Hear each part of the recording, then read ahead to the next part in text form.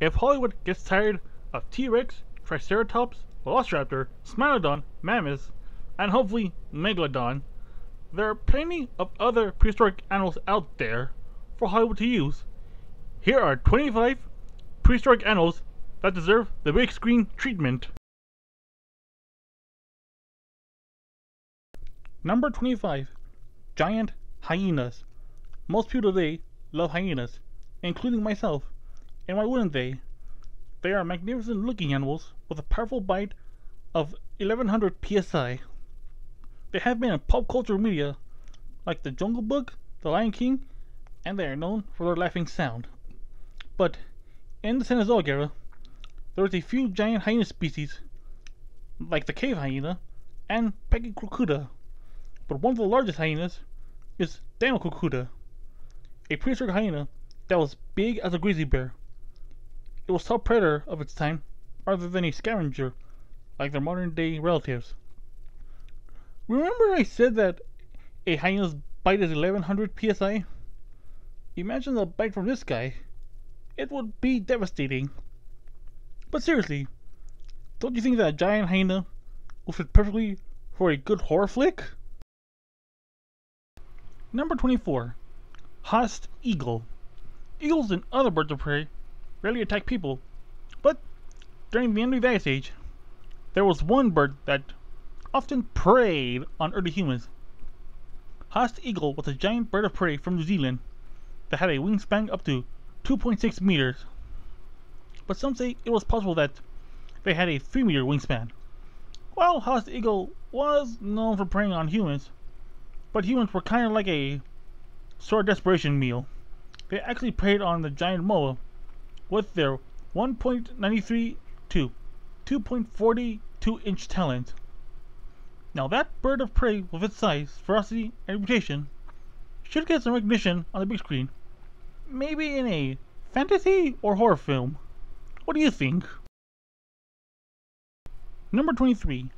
The real King Kong. Okay, Gigantopithecus is well known in pop culture, but only one true appearance in the film industry was James Favreau's 2016 The Jungle Book, a very good movie, might I add, where it was King Louie, voiced by actor Christopher Walken. But other than that, Gigantopithecus hasn't made any appearance in film before or after The Jungle Book, although it is in the video game Ark Survival Evolved. But don't you think that this giant ape deserves more attention on the big screen, even though it's nowhere near the size of a T-Rex or building, depending which version of King Kong you prefer? Number 22. Killer baboons. This is kinda a follow-up from the last entry. Gigantopithecus might be the largest ape, but the largest monkey is called Dinopithecus, a baboon that was big as a man. Today, baboons are known as aggressive primates. Because of this, they have appeared in some B-rated movies. So imagine the aggression with this giant monkey. Plus, the size of those canines would probably scare anyone. You all remember that one scene in Tarzan where he saved Jane from that huge baboon troop? Imagine if they were Dinopithecus instead. Now that would have been a charge for Tarzan. But in all fairness, Dinopithecus should get some attention on the big screen, or anything in pop culture. What do you think? Number 21. Dunkleosteus. Before sharks ruled the seas, there was a fish that ruled the waters before. Dunkleosteus was the Devonian ocean master of its time. It belonged to an extinct group called the placoderms, and it was large as a school bus. Most of its body was covered in very thick armor. Plus, rather than having teeth, Dunkleosteus had 4 razor-sharpened bones that were able to bite through armored prey, and was able to open its jaws in 20 milliseconds and close them in 50 to 60 milliseconds. Now that's impressive. Dunkleosteus has appeared in television shows and video games, but when does it get its big screen treatment? I mean, look at it. Dunkleosteus has a scary and awesome appearance. It would be perfect for any sci-fi or horror film. Number 20. The Gorgonopsids. Now, despite their appearance, the Gorgonopsids are really close relatives of modern mammals. They do have mammalian characteristics like in the face and the teeth.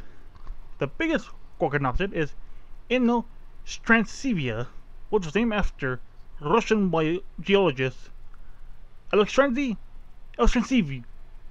You know, when you think about it, the gorgonopsid does look like he was made up by a mad scientist, which makes it perfect for sci-fi films.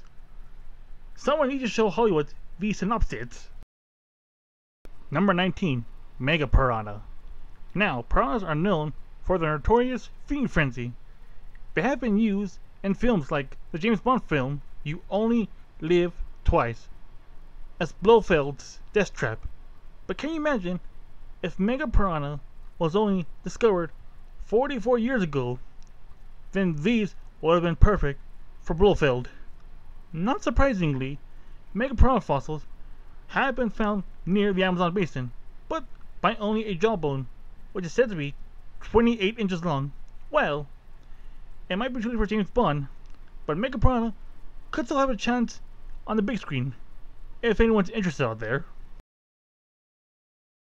Number 18. A fantasy made real. Komodo dragons are known for their intimidating appearance and deadly bite, but they had an ancestor that was way bigger. Megalania was a huge monitor lizard that roamed Australia during the Ice Age. Now, if Megalania had a deadly venomous bite like his modern-day relatives, then its prey would be in big trouble. This Komodo dragon has been known since 1859.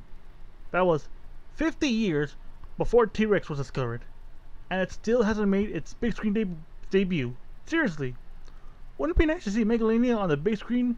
Maybe in a horror or a thrill film? Perhaps? Number 17. The Ceratopsians. On the big screen today, Triceratops is the most famous ceratopsian ever to be seen. But what about his other relatives? Don't they deserve some love too? Well, let's look at them. There's Styracosaurus, a ceratopsian that is well known for its unique looking horned frill and single horn. There's also Diabloceratops, a ceratopsian from Utah that has two curved horns on the top of his frill and two horns above his eyebrows. There's also Aeneosaurus, a ceratopsian unique for its curved nasal horn and two horns sticking out on the top of the frill. There's also Medusaceratops. It is known for its curved horns sticking out of its frill, which resembles the famous Gorgon, Medusa from Greek mythology. Finally, there's Pachyrhinosaurus, for lacking a nasal horn and having a bony growth, and having a sort of crazy horns on its frill. While Pachyrhinosaurus did appear in the 2013 reboot of Walking of Dinosaurs, but let's be honest, I'm pretty sure most of us want us to forget about that film. So, what do you think about these choices? Do they deserve the big screen treatment? Number 16. Water for bizarre elephants. Today, woolly mammoths are the most well-known prehistoric pachyderm to see on the big screen. But like with Triceratops, let's look at the other relatives and see if they deserve some love. You have the Gomphotherium, or the Gomphotheres, a group of prehistoric elephants well known for its bizarre, shovel-like lower jaws, which kinda looks otherworldly. There's Dinotherium, one of the biggest land mammals to ever live, also known for its two tusks on the lower jaw. Plus, the name means terrible beast. Finally, there's Stegotrabelodon, an elephant with four tusks, two on the upper jaw and two on the lower jaw. If you think about it, Stegotrabelodon is a real-life Oliphant from the Lord of the Rings. So, do you think these pachyderms deserve some attention on the big screen? Number 15. Bears. You know what's missing in movies set around the Ice Age? Giant bears. While giant bears had appeared in kids' movies like The Fox and the Hound and Balto, but you never actually see giant bears on a live action movie. There's not even bears in the Ice Age franchise. So let's look at prehistoric bears that deserve some attention.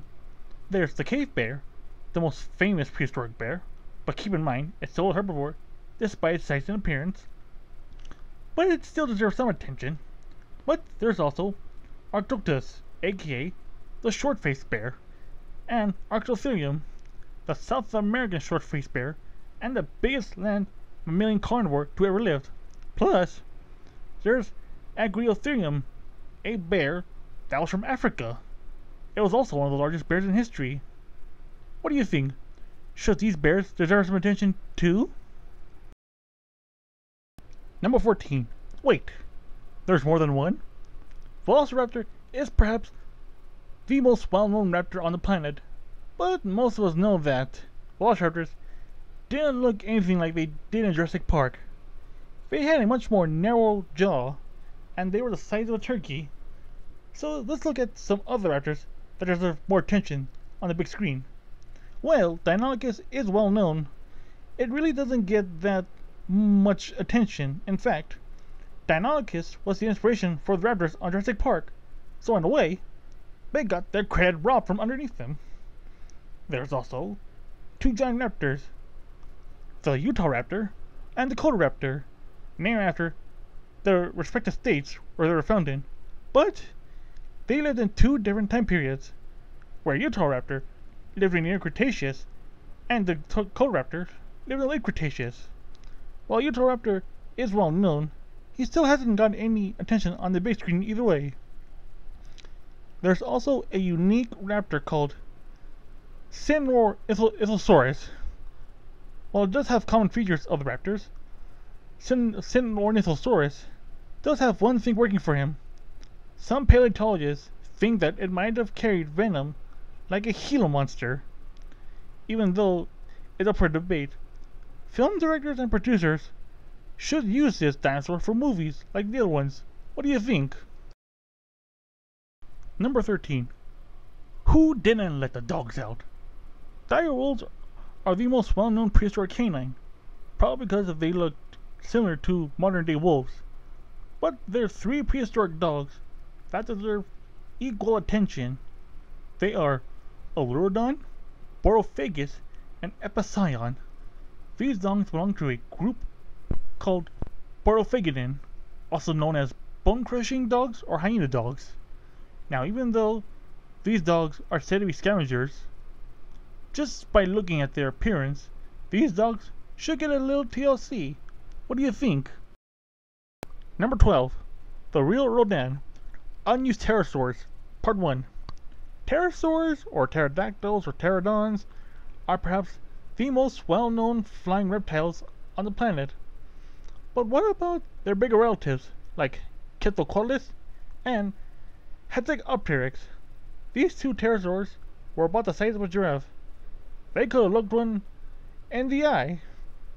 You would have figured that giant pterosaurs would be featured in Jurassic Park movies, but strangely, there hasn't. While I love Rodan as much as the next kaiju fan, I would love to see either Quetzalcoatlus or Hetzegopteryx on the big screen, wouldn't you? Number 11. Andrewsarchus. This is the largest mammalian carnivore that ever lived, but it's only known by its 32-inch skull, so it doesn't get that much attention, sadly. But remember this, Megalodon was first discovered by a tooth, and he got a lot of attention, unfortunately. Titanoboa was first discovered by a vertebrate, so he got a lot of attention too. So, if Andrewsarchus is only discovered by a skull, then by that right, Andrewsarchus should get some attention too. We need to see a giant predatory mammal on the big screen, wouldn't you agree? Number 10. Bizarre Flyers, Unused Pterosaurs, Part 2. Previously I mentioned giant pterosaurs. Now let's look at those with the odd crest. First off, there's Tapijara, a early Cretaceous pterosaur from Brazil, with a large round crest which males are said to have only. There's also Pterodostro, another South American pterosaur with bristle-like teeth, which often are used to catch and eat plankton. There is also Sinuopterus, a pterosaur with a small crisp and wicked sharp teeth. There is also Nyctosaurus, a small pterosaur with a huge Y-shaped crisp. Even though Nyctosaurus was featured in the Disney Pixar film The Good Dinosaur, it still deserves some attention along with the others. What do you think? Number 9. Land crocs. Before crocodiles came to the picture, they had ancestors that ruled the land before the dinosaurs came along. They were called the Rhesukians, huge reptiles that dominated the planet throughout the Triassic. So let's look at them. There's Postosuchus, the most well-known Rhesukian thanks to the real Walking with Dinosaurs documentary. There's also Fossilosuchus and Saurosuchus, two of the largest Rhesukians on the planet. And there's also Arizonosaurus, a Rhesukian with a sail on its back, kind of like the Dimetrodon. Don't you think that these crocs should be in a future Jurassic Park film or horror film? What do you think? Tell me in the comments below. Number 8. Mapusaurus. This South American theropod is a close relative of Giganotosaurus and Carcharodontosaurus. But unlike his relatives, Mapusaurus was known for hunting in packs, and these dinosaurs were almost big as T-Rex. Can you imagine being chased by a pack of giant carnivorous dinosaurs? It would make a good thriller film. What do you think? Would a giant pack of Mapusaurs be good for the big screen? Number 7. Texas Buzzsaw Massacre. While technically a shark, Halicoprion is more closely related to the redfish. Its bizarre and yet frightful appearance shouldn't give this shark appearance on the big screen, even though Halicoprion only ate boneless prey. But when has Hollywood ever been scientific accurate on prehistoric creatures? In my opinion, the buzzsaw killer deserves some attention. Wouldn't you agree? Number 6. The Plesiosaurs. Well, there's one famous plesiosaur that everyone knows, and that's Liopleurodon. But as most of us know, Liopleurodon wasn't the 49-foot-long monster that is shown in Walking with Dinosaurs. In fact, Liopleurodon was only 21 feet long. Still big, but not big enough. But Liopleurodon did have bigger cousins. Three of them are Plesiosaurus Fincunae, aka Prehistoric, Brachiochenius, and Chronosaurus. Prehistoric was 30 to 36 feet long, Brachiochenius was 30 feet long, and Chronosaurus was 27 to 30 feet long. Out of all the three, Prehistoric has the strongest bite force. It even outbites T-Rex by 4 times. There is a book about Chronosaurus called Chronos Rising, and the franchise is selling a lot of copies to this day. So who knows? Maybe Chronos might get a film in the future. Number 5. Giant Crocs. After the 1999 film Lake Placid was released, you figured that they'd be making more movies about giant crocs. But strangely, there's not. If Hollywood is interested in making a film about giant crocs, here are 3 crocs that can fit the bill. Sarcosuchus, aka the Super Croc, Spinosuchus, and Purosaurus. While debating on whether Sarcosuchus or Purosaurus was bigger, both can reach around 30 to 35 feet long, and Dinosuchus was about 30 to 36 feet long. Plus, Purosaurus had one of the strongest bites out of any croc today. There's also a giant saltwater crocodile called Machimosaurus. It was 20 feet long and ruled the prehistoric European and African seas from the late Jurassic to the early Cretaceous. Movies need more giant crocodiles, don't you agree? Number 4. A real Frankenstein. While neither bear nor dog, Amphicyon was still a huge predator, about the size of an African lion. With the head of a dog and the body of a bear and the tail of a lion, Amphicyon really does look like a mad scientist experiment gone wrong. Which again would be perfect for a horror, thriller, fantasy, or sci-fi film. This animal was smart, powerful, and dangerous. Shouldn't the bear dog get some time to shine? Huh? Is anyone that agrees out there? Number 3. Get the facts straight. While Smilodon is often called the saber-toothed tiger, it's not even a close relative of a tiger. In fact, Smilodon's closest relative is the cloud leopard. But There is a prehistoric cat that can take the title, and that cat is called Malcarodus. It lived a few million years before Smilodon, and it kind of looks like more than a tiger than Smilodon does, and it's said to be even bigger than Smilodon. So maybe it's Malcarodus who belongs on the big screen, and not Smilodon. What do you think? Number 2, terror birds. While these birds did make an appearance on the 2008 film 10,000 BC, they haven't made any further appearance on the big screen since. But they do deserve some screen time. There are 3 terror birds that Hollywood can use. They are Titanus, Calican, and Brontornis. Out of all the birds, Calican is the tallest. Even though terror birds never made any contact with early men like in 10,000 BC, it'd be nice to see the birds on the big screen again, wouldn't you say? Now, before I reveal the number 1 prehistoric animal, here are some honorable mentions. While the woolly mammoth is the most well-known prehistoric mammal, it certainly wasn't the biggest. In fact, one of the biggest land mammals was called Prehistoric, which was 15 feet tall. This mammal is the most well-known creature in the world of scientists, paleontologists, and enthusiasts, but not in Hollywood. Giganotosaurus was one of the first theropods to be discovered to be bigger than T-Rex. At the time of discovery, it shocked the world because everyone thought that T-Rex was the biggest carnivore, and yet Giganotosaurus has hardly appeared in any movies. Why is that? Earlier, I did call the Rosstukians land crocs, but in Ice Age Australia, there was an actual giant land croc that existed. Quincana was a 20-foot-long terrestrial croc that competed with Megalania. They actually date back to the late Oligocene epoch, but, again, a land croc would be nice to see on the big screen. Leviathan was a huge prehistoric whale that was named after the biblical monster, which roamed the prehistoric Peruvian seas at the time. But with the popularity of Megalodon, Leviathan is left in the dark. So, do you think that these 4 deserve some time on the big screen? Number 1, Acrocanthosaurus. This huge predator lived 57 million years in America before T-Rex came along. It had an impressive range from Wyoming, Oklahoma, Texas, Arkansas, and Maryland. While Acrocanthosaurus was half the size and lacked a powerful bite like T-Rex, it did have the tenacity to tackle prey that was bigger than him. Hey, it lived around sauropods at the time, so it could have taken down prey that weighed up to 30 tons. Talk about no guts, no glory. Do you think Acrocanthosaurus deserves some time on the big screen?